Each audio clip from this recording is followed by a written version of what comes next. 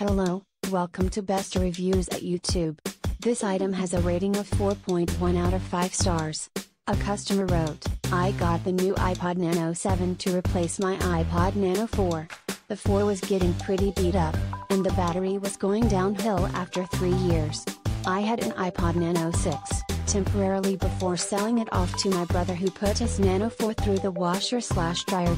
Good things, the screen on the 7 is a lot nicer/easier to use than the screen on the 6 because of the improvement of size. The various combinations of ways to hit the play/pause button to change tracks is clever and easy to understand. The Lightning Connect is very nice.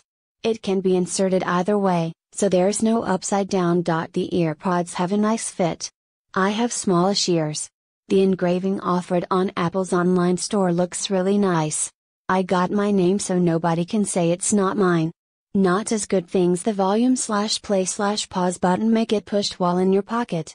I liked how the Nano 6 had the volume button on the top, but that might not work as well with a larger button. On the Nano 4, the setting allowed you to choose which things showed up on your main menu or music menu. The 7 doesn't let you have that, so you may have a bunch of pointless lists, i.e. composer, compilations. As far as I can figure, you can't customize your background. It has a few options that match your iPod color. You will have to buy a 30-pin converter to make your Nano 7 work with any speakers, or wait until Apple makes their own.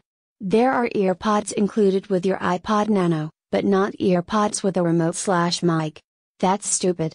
Clever, but stupid. For some reason, my headphones don't seem to go in all the way into the port. You still have sound, but it sticks out more than the Ipod Nano 4. Thank you for watching.